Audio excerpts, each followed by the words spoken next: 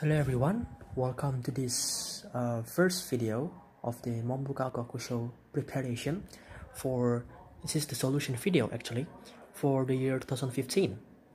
Now, the paper that I want to discuss is Maths B, Mathematics B, and you might want to be well prepared and look at the exact solution of this paper. So let's see, number one. Now, before that, I will mention that this Mathematics B is actually suitable for those who actually apply for natural science. Okay, so who the ones who choose for the engineering or any other related to natural science, then Mathematics B is one of the requirements for the actual test. Okay, so number one.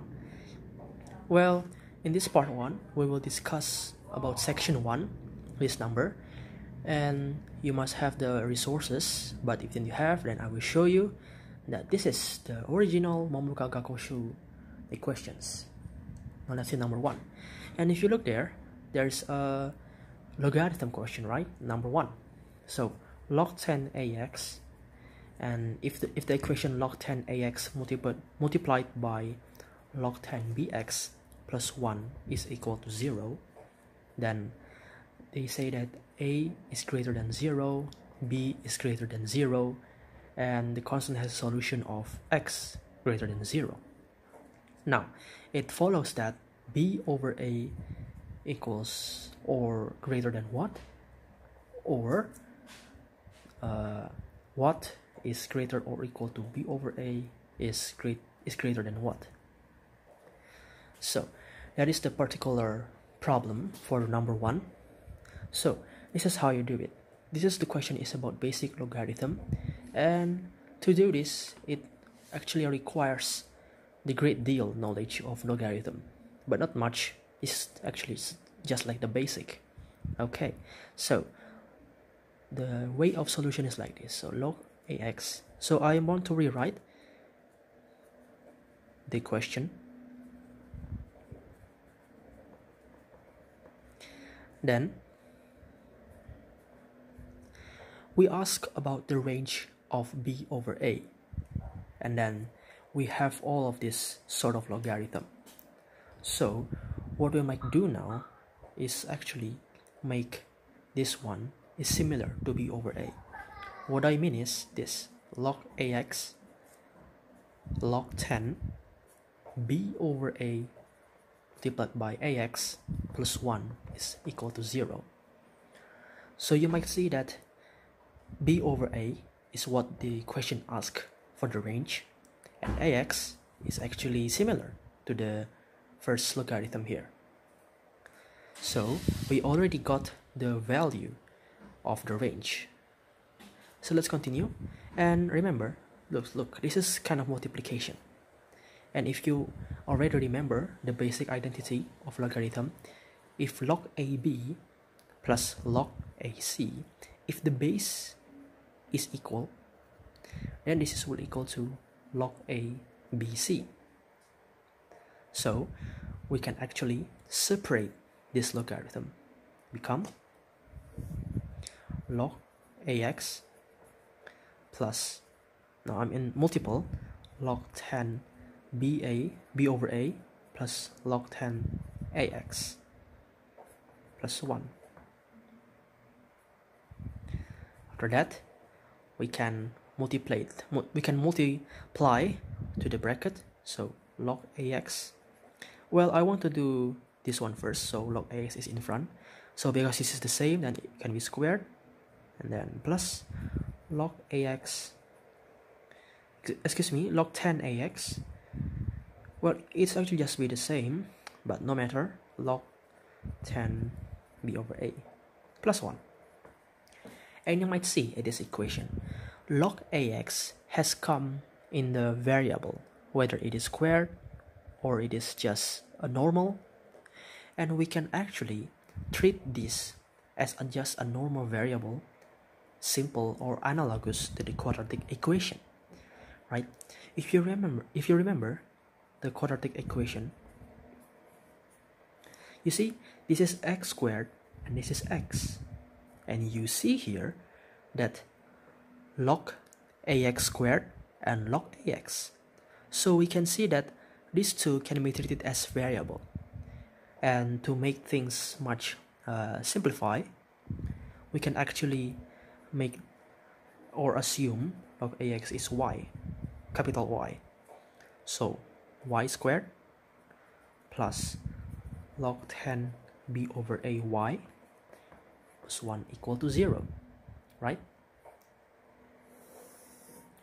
Then, due to the what is known from the question that everything is actually greater than 0, so the discriminant of this quadratic equation should be greater than 0 too.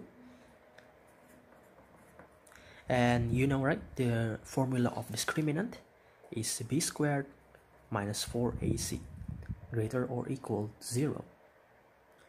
And now the b is just the constant of variable x, in this case variable y, which is log 10 b over a squared minus 4, and a is the constant of x squared, and this 1 is the constant of variable y squared. So 1, and c just a constant 1. Now I mean it's greater or equal to 0, and we can simplify that, become log b over a squared minus 4. And if you look, this is similar to the simple algebra, which is this form, x squared minus y squared.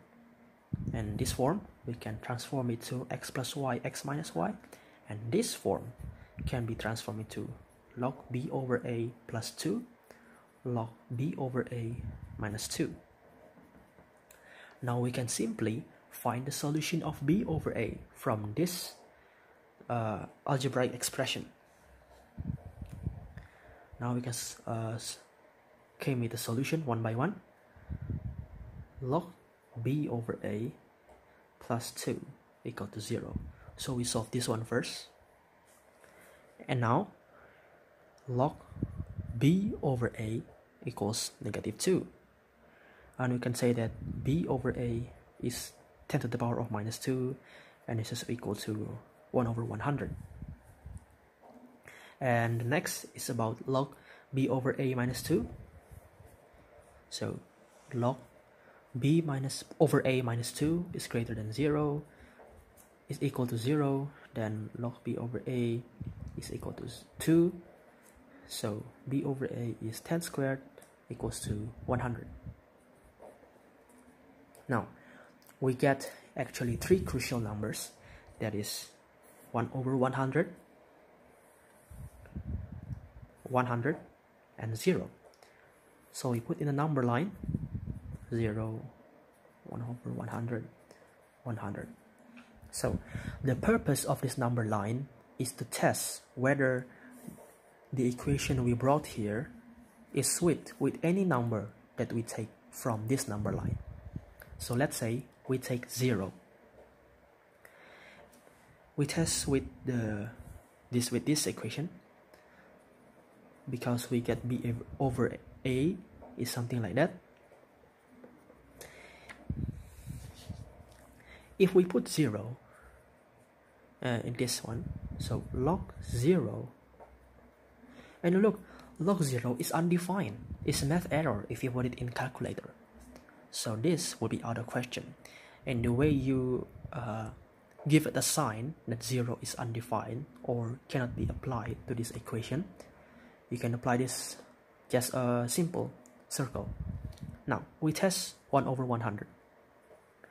So if log 1 over 100 squared minus 4, this actually equals to minus 2. 4 minus 4, and you can see it's 0. So 1 over 100 is correct.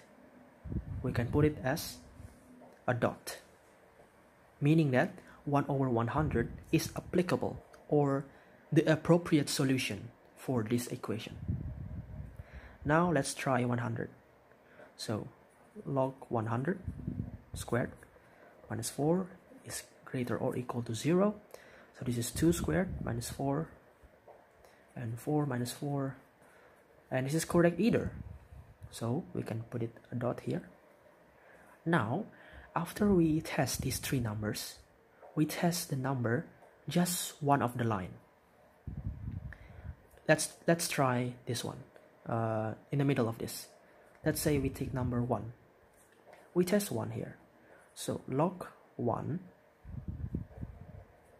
squared minus 4, this is 0, and look, this is minus 4, which is not greater or equal to 0. So we cannot use this interval. We put a big cross on that, meaning that if we found this is inappropriate solution, the next interval is appropriate for the solution. So this is appropriate interval, and in the middle of this is an appropriate interval. And for b per a is less than 0 is not a good interval, a correct interval. So if you're confused, let me prove you one. So let's say we plug a number 1000 from number greater than 100 to prove that this is a correct interval. So let's see. Log 1000 squared minus 4 is greater than 0. Log 1000 is 3. 9 minus 4 is 5. So this is correct, right? So this is a correct interval. Now for this, you want to prove it?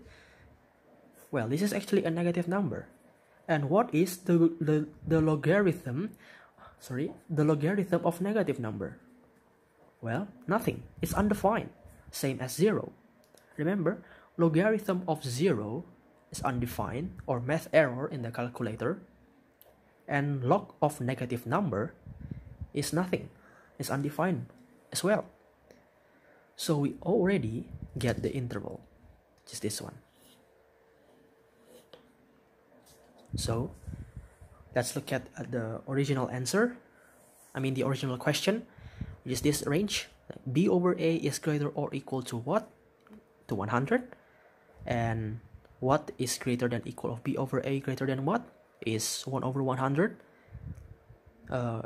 Greater or equal to B over A and greater than 0. So the final answer is, we got B over A.